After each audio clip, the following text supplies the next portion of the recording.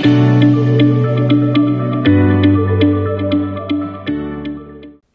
want to show you a typical purchase-to-pay process in Dynamics 365 Business Central. To do this, I'm going to log in as 4 different users. The first user will be Alicia. She'll be working from Outlook. She's in the purchasing department. She'll be looking at offers from new vendors for a particular inventory item. Next, we'll log in as Alan. He's in the accounting area. He'll be reviewing the vendors and the purchase orders and then send them for approval. We'll look at the admin person. He'll be approving the vendors and the purchase orders and also creating the vendors' invoices. And we'll also be looking at David. David works in the warehouse and will be receiving the items. So let's get started. I'm logged in here as Alicia, and Alicia has previously reached out to 3 new vendors asking them for offers on the particular inventory item. And we can see those responses here. Here's one vendor here coming in with the table for $330. Here's another vendor coming in at $340.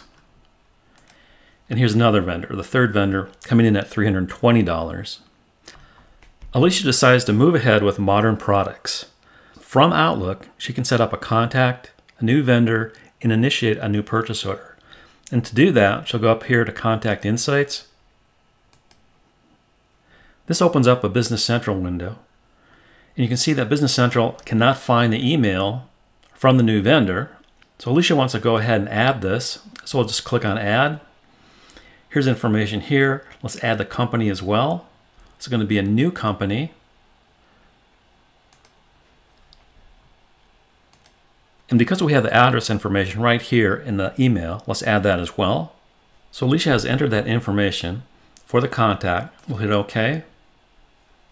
And then what we can do is we'll create a vendor from this. Let's create a vendor. You can see the vendor has been created in Business Central. This vendor will go through an approval process. We'll take a look at that later. Once the vendor's been established, Alicia can also start the purchase order. So let's do that. Let's create a purchase order. Business Central scans the email from Jennifer to see if there are any items that Business Central knows about. And it does. It pulls up 2 options. The first one is the one that we're interested in. So let's take a look at that. Let's select that. Let's hit OK.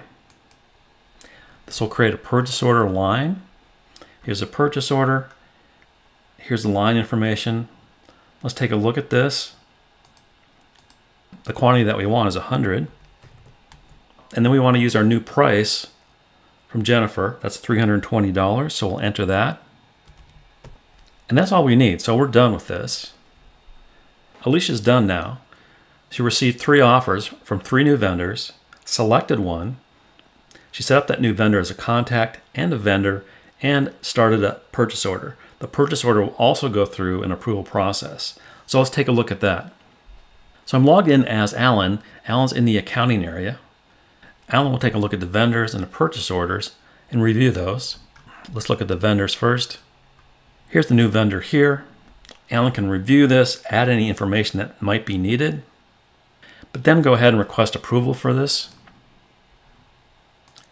This approval request will go to the admin person, and we'll take a look at that a little later, but let's look at the purchase order now. So here's the purchase order in Business Central. We got the correct item, the quantity, and the new pricing from the new vendor. Alan can review this further, but once he's done, he's going to request approval on this. And this will also go to the admin person for review and approval. I'm now logged in as the admin person, and I can see from my role center that I've got 2 requests to approve. Let's take a look at them. The first one is the vendor right here. I can open that up. Take a look at the vendor information. If it's good to me, I'll just go ahead and approve that. I also have this purchase order here. Let's take a look at that. Looks fine to me, so I'll go ahead and approve that as well. The next step is receiving. We'll log in as David, and we can see the purchase order right here. Here's a purchase order. It's been approved. It's been released. We can see that. And now David needs to receive these items. We can go over here and see that we can see that the quantity is 100. And this is set up to receive 100. So let's receive all that in. And all David has to do is go up to Post and receive that in. And now that PO line has been received, it's in inventory. The next step is to invoice it. So let's take a look at that. We'll log back in as the admin person. We'll take a look at this purchase order right here. If we scroll over to the right, we can see that it's been received. Quantity is received at 100, and we've got a quantity to invoice for 100. We now have the vendor's invoice. We can enter that invoice here. Once everything is good on this, the admin person, Jacob, can go ahead and post this. And now that invoice is in accounts payable, waiting to be paid. But a couple days later, we find out that one of the items that we'd previously received on that purchase order needs to be returned. So let's go ahead and create a vendor return. I'm logged in as the admin person. I'm going to create a purchase return order. Let's look up the vendor. Here's our new vendor. Here's the RMA from the vendor. We'll enter that. We'll select the item that we're going to return back to the vendor. It's going to be this item. Select the warehouse. Just one. It's got the price in there from the previous purchase. So this will create a credit on the vendor's accounts payable account. So let's go ahead and look at this, and then if it's good, we'll go ahead and post it. So that's the end of the purchasing part of the purchase to pay process. Alicia did some sourcing in Outlook.